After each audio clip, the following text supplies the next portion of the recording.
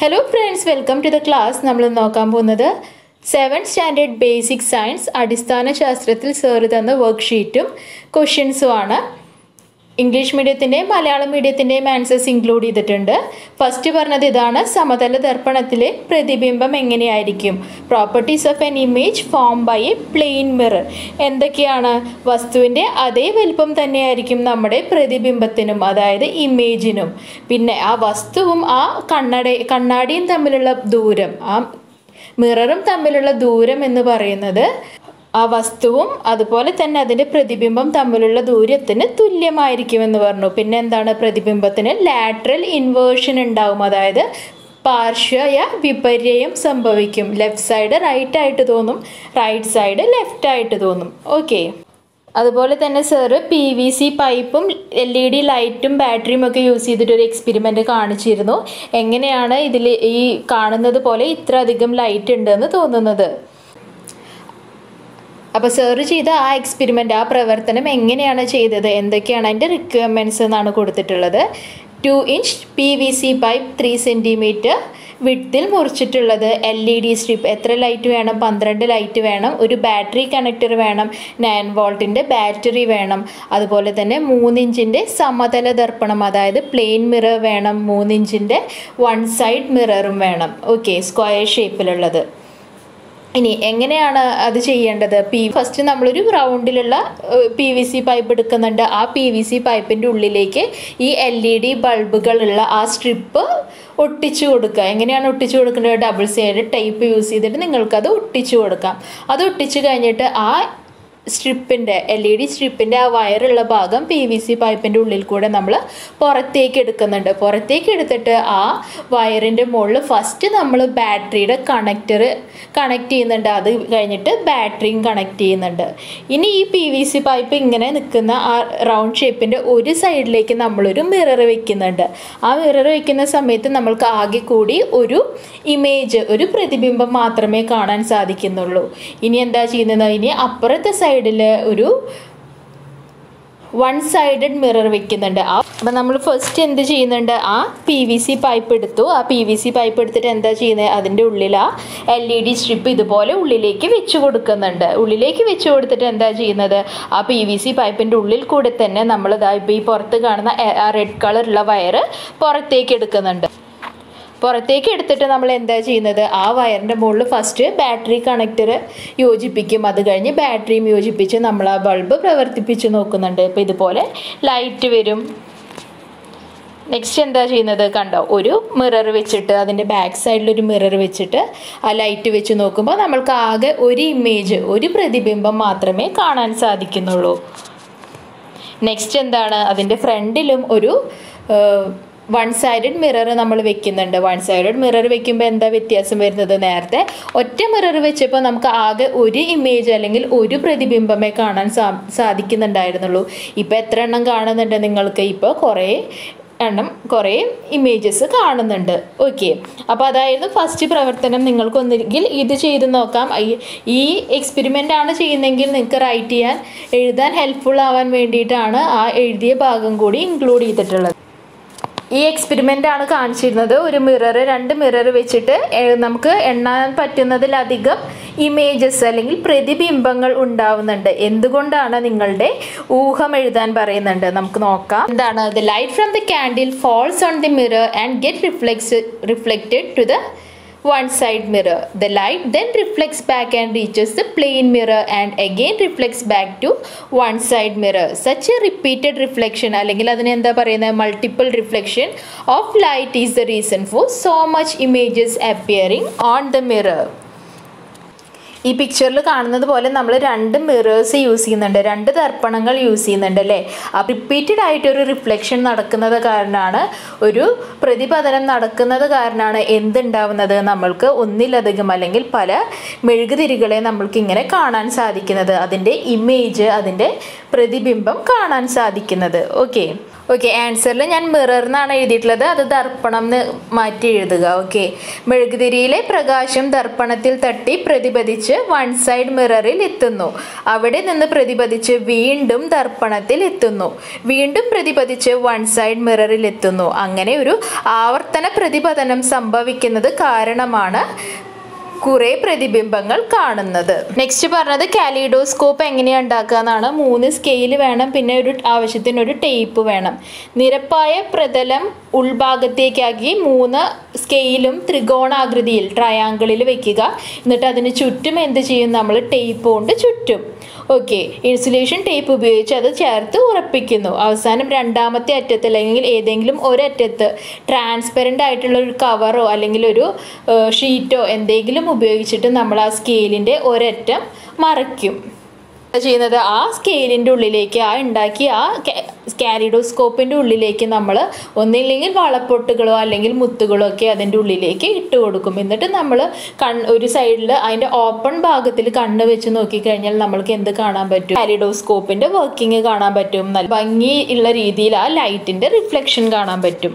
ഇങ്ങനത്തെ രീതിയിലൊക്കെ നമ്മൾക്ക് ലൈറ്റിൻ്റെ റിഫ്ലക്ഷൻ കാലിഡോസ്കോപ്പിലൂടെ കാണാൻ പറ്റും. നെക്സ്റ്റ് വരുന്നത് പെറിസ്കോപ്പാണ്. പെറിസ്കോപ്പ് എങ്ങനെ നമ്മൾക്ക് ഉണ്ടാക്കാം എന്ന് നോക്കാം. 1.25 ഇഞ്ച് വ്യാസമുള്ള PVC പൈപ്പ്, അതിന് 30 സെൻറ്റിമീറ്റർ നീളവും വേണം. അതുപോലെ തന്നെ 2 1.25 ഇഞ്ച് വീതം ഉള്ള ഡോർ എൽബോ ആണ് വേണ്ടത്.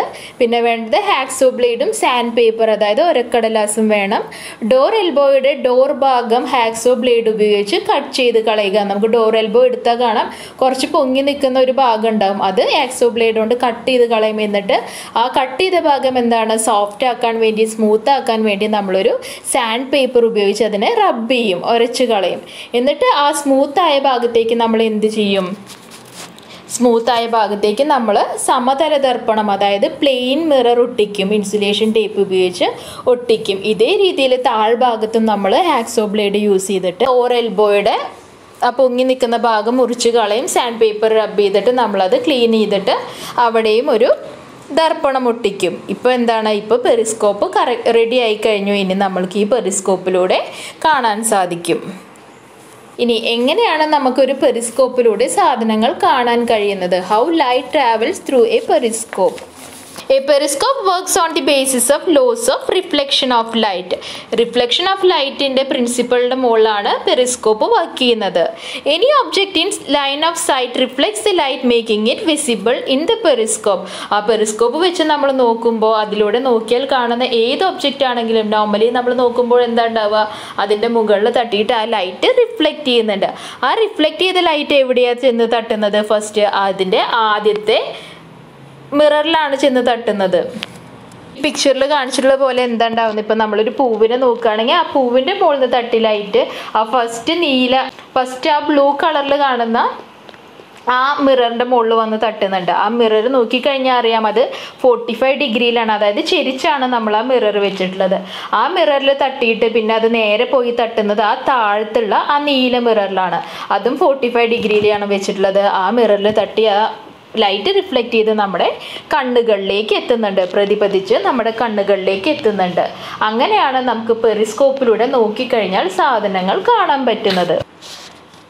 The mirrors are placed at an angle of 45 degrees such that when light falls on one of the mirrors, it gets reflected back, making it fall on the other mirror, which further gets reflected back to the observer's eyes. ഇപ്പോൾ നമ്മൾ കണ്ട പോലെ ആ 2 മിററിലൂടെയും reflect ചെയ്ത light നമ്മുടെ കണ്ണുകളിലേക്ക് എത്തുന്നുണ്ട്. അങ്ങനെയാണ് നമ്മൾക്ക് എന്ത് കാണാൻ പറ്റുന്നത്, ഓരോ ഒബ്ജക്ട്സിനെയും കാണാൻ പറ്റുന്നത്. A flower എങ്ങനെയാണ്, when we look at a flower, the light from the flower is reflected to the first mirror. It then reflects to the second mirror, which further gets reflected to the observer's eyes. അതായത് എന്താണ്, multiple reflection നടക്കുന്നുണ്ട്, ഒന്നിൽ കൂടുതൽ reflection നടക്കുന്നുണ്ട്. അതുകൊണ്ടാണ് നമ്മൾക്ക് പെരിസ്കോപ്പിലൂടെ കാണാൻ സാധിക്കുന്നത്. എങ്ങനെയാണ് അതിൻ്റെ പ്രവർത്തനം? മുന്നിൽ നിന്നുള്ള പൂവിൽ നിന്ന് പ്രകാശരശ്മികൾ ഒന്നാമത്തെ ദർപ്പണത്തിൽ പതിക്കുന്നു. പ്രതിപതനത്തിന് ശേഷം പ്രസ്തുത പ്രകാശരശ്മികൾ രണ്ടാമത്തെ ദർപ്പണത്തിൽ പതിക്കുന്നു. പ്രതിപതനത്തിനു ശേഷം പ്രകാശരശ്മികൾ കണ്ണിലേക്ക് എത്തുമ്പോൾ വസ്തുവിനെ കാണാൻ കഴിയുന്നു. നേരെ നോക്കുമ്പോൾ കാണാൻ കഴിയാത്ത വിധം മറഞ്ഞിരിക്കുന്ന വസ്തുക്കളെ കാണാൻ പെരിസ്കോപ്പ് ഉപയോഗിക്കാം. ട്രെഞ്ചുകളിൽ ഒളിച്ചിരിക്കുന്ന പട്ടാളക്കാരും മുങ്ങിക്കപ്പലിലെ നാവികരുമാണ് പെരിസ്കോപ്പ് ഉപയോഗിക്കുന്നത്. പിന്നെ നിങ്ങളോട് പറഞ്ഞത് ഈ ടേബിൾ കംപ്ലീറ്റ് ചെയ്യാനാണ്. കോൺവെക്സ് മിററും കോൺകേവ് മിററും സമതല ദർപ്പണവും അല്ലേ, കോൺവെക്സ് ദർപ്പണം, കോൺകേവ് ദർപ്പണം, സമതല ദർപ്പണം, അവയുടെ ഉപയോഗവും പ്രത്യേകതകളുമാണ് കൊടുത്തിട്ടുള്ളത്. കോൺവെക്സ് ദർപ്പണം, കോൺവെക്സ് മിറർ എന്തിനാണ് യൂസ് ചെയ്യുന്നത്? വാഹനം ഓടിക്കുമ്പോൾ ഡ്രൈവർക്ക് പിന്നിൽ നിന്ന് വരുന്ന വാഹനങ്ങൾ കാണാനാണ് ഉപയോഗിക്കുന്നത്. വസ്തുക്കളുടെ ചെറിയ പ്രതിബിംബം ലഭിക്കുന്നു, കൂടുതൽ വിസ്തൃതിയിൽ ആ റോഡൊക്കെ ദൃശ്യമാവുന്നു. കോൺകേവ് ദർപ്പണത്തിൻ്റെ ഉപയോഗങ്ങൾ എന്തൊക്കെയാണ്? ഷേവിംഗ് മിററും അതുപോലെ തന്നെ ടോർച്ചിലെ റിഫ്ലക്ടറും ഒക്കെ ഉണ്ടാക്കുന്നത് കോൺകേവ് മിറേഴ്സ് യൂസ് ചെയ്തിട്ടാണ്. വലിയ പ്രതിബിംബം ഉണ്ടാക്കാനുള്ള കഴിവ്, വലിയ ഇമേജസ് ഉണ്ടാവും. അതുപോലെ തന്നെ എന്താണ്? പ്രകാശത്തെ സമാന്തരമായി പ്രതിപതിപ്പിക്കാനുള്ള കഴിവുമുണ്ട്. സമതല ദർപ്പണം എന്തിനാണ് ഉപയോഗിക്കുന്നത്? പ്ലെയിൻ മിറർ നമ്മൾ യൂസ് ചെയ്യുന്നത് മുഖം നോക്കാനും അതുപോലെ തന്നെ കാലിഡോസ്കോപ്പ് ഉണ്ടാക്കാനും ഉപയോഗിക്കുന്നുണ്ട്. മുഖം നോക്കുമ്പോൾ എന്താണ്? വസ്തുവിന് സമാനമായ പ്രതിബിംബം ഉണ്ടാവുന്നുണ്ട്. കാലിഡോസ്കോപ്പിൽ എന്താണ്? ആവർത്തന പ്രതിപതനം അല്ലെങ്കിൽ മൾട്ടിപ്പിൾ റിഫ്ലക്ഷൻ ഉണ്ടാവുന്നുണ്ട്. ഇനി ബാക്കി നിങ്ങളോട് കുറച്ചും കൂടി ഉപയോഗങ്ങളും പ്രത്യേകതകളും എഴുതാൻ പറഞ്ഞിട്ടുണ്ട്. കോൺവെക്സ് മിററിൻ്റെ ഉപയോഗം എന്താ? യൂസ് ചെയ്യുന്നത് സ്ട്രീറ്റ് ലൈറ്റ് റിഫ്ലക്റ്റേഴ്സിൽ യൂസ് ചെയ്യുന്നുണ്ട്. പെക്യുലാരിറ്റി എന്താ? It helps to spread the light over A wide area. കൂടുതൽ സ്ഥലത്തേക്ക് ആ പ്രകാശം പ്രതിപതിപ്പിക്കാൻ അല്ലെങ്കിൽ റിഫ്ലക്റ്റ് ചെയ്യാനാണ് കോൺവെക്സ് മിറർ യൂസ് ചെയ്യുന്നത്. നെക്സ്റ്റ് എന്താ? കോൺകേവ് മിറർ ആണ്. കോൺകേവ് മിറർ ഉപയോഗിക്കുന്നത് എന്തിനാണ്? സോളാർ കുക്കറിലാണ് ഉപയോഗിക്കുന്നത്. എങ്ങനെയാണ് വർക്ക് ചെയ്യുന്നത്? It concentrates light and heat from the sun to A small cooking space. സൂര്യനിൽ വരുന്ന ആ ലൈറ്റും അതുപോലെ തന്നെ അതിൻ്റെ ഹീറ്റും അതിൻ്റെ ചൂടും ഒരു സ്ഥലത്തേക്ക് കോൺസെൻട്രേറ്റ് ചെയ്തിട്ട് ആ ഹീറ്റും ലൈറ്റും എനർജി ആയിട്ട് കൺവേർട്ട് ചെയ്തിട്ടാണ് സോളാർ കുക്കർ വർക്ക് ചെയ്യുന്നത്. നെക്സ്റ്റ് വരുന്നത് എന്താ? പ്ലെയിൻ മിറർ ആണ്. പ്ലെയിൻ മിററിൻ്റെ ഉപയോഗം നമ്മൾ ഓൾറെഡി പറഞ്ഞു. എന്താണ്? പെരിസ്കോപ്പ് ഉണ്ടാക്കാനാണ്. നമ്മുടെ കണ്ണിൽ നിന്നും മറഞ്ഞിരിക്കുന്ന ഒബ്ജക്ട്സ്, ഇപ്പം നമ്മൾ പറഞ്ഞു സോൾജേഴ്സൊക്കെ യൂസ് ചെയ്യും. അവരെന്തിനാണ്? അവർ ഒളിഞ്ഞിരുന്നിട്ടാണ് ബാക്കി അയൽ രാജ്യത്തെ സൈനികരെയും എല്ലാതും നിരീക്ഷിക്കുന്നുണ്ടാവും. അപ്പോൾ അവർ ഒളിഞ്ഞിരുന്ന് നോക്കാൻ വേണ്ടി ഉപയോഗിക്കാൻ അവർ പെരിസ്കോപ്പ് യൂസ് ചെയ്യും. അതുപോലെ തന്നെ ഈ അന്തർവാഹിനികളൊക്കെ ഉണ്ടാവില്ലേ, വെള്ളത്തിൻ്റെ അടിയിൽ സഞ്ചരിക്കുന്ന ആ മുങ്ങിക്കപ്പലുകളൊക്കെ അവരുടെ വെള്ളത്തിന് പുറത്തുള്ള മൂവ്മെൻറ്റ്സ് അറിയാൻ വേണ്ടി പെരിസ്കോപ്സ് യൂസ് ചെയ്യാറുണ്ട്. ദർപ്പണം ഉപയോഗം പ്രത്യേകതകൾ എന്തെല്ലാം നോക്കാം. കോൺവെക്സ് ദർപ്പണമാണെങ്കിൽ സ്ട്രീറ്റ് ലൈറ്റ് റിഫ്ലക്റ്റർ ഉണ്ടാക്കാൻ ഉപയോഗിക്കുന്നുണ്ട്. പ്രകാശം പരന്നു വീഴാൻ സഹായിക്കുന്നു. കോൺകേവ് ലെൻസ് ആണെങ്കിൽ അല്ലെങ്കിൽ കോൺകേവ് മിറർ ആണെങ്കിൽ എന്താണ്? സോളാർ കുക്കർ ഉണ്ടാക്കാനാണ് ഉപയോഗിക്കുന്നത്. പ്രകാശവും താപവും ഒരേ ബിന്ദുവിൽ കേന്ദ്രീകരിക്കുന്നു. അത് രണ്ടും ഒരേ സ്ഥലത്തേക്ക് കേന്ദ്രീകരിച്ചിട്ടാണ് ആ സോളാർ എനർജിയിലേക്ക് കൺവേർട്ട് ചെയ്തിട്ടാണ് നമ്മൾ സോളാർ കുക്കർ പ്രവർത്തിപ്പിക്കുന്നത്. നെക്സ്റ്റ് എന്താണ്? സമതല ദർപ്പണം. പ്ലെയിൻ മിറർ എന്തിനാ ഉപയോഗിക്കുന്നത്? പെരിസ്കോപ്പ് നിർമ്മിക്കുന്നതിന്. അത് വർക്ക് ചെയ്യുന്നത്, അത് ഉപയോഗിക്കുന്നത് അന്തർവാഹിനി കപ്പലിലുള്ള നാവികരും അതുപോലെ തന്നെ ആരാണ് ഉപയോഗിക്കുന്നത്? അതുപോലെ തന്നെ സൈനികരുമാണ് ഉപയോഗിക്കുന്നത്. ഓക്കെ, അപ്പോൾ ഇത്രയാണ് ഇന്നത്തെ ക്ലാസ് ഇഷ്ടപ്പെട്ടാൽ ലൈക്ക് ചെയ്യൂ, സബ്സ്ക്രൈബ് ചെയ്യൂ, നിങ്ങളുടെ ഫ്രണ്ട്സിനും ഒന്ന് ഷെയർ ചെയ്ത് കൊടുക്കൂ. Thank you.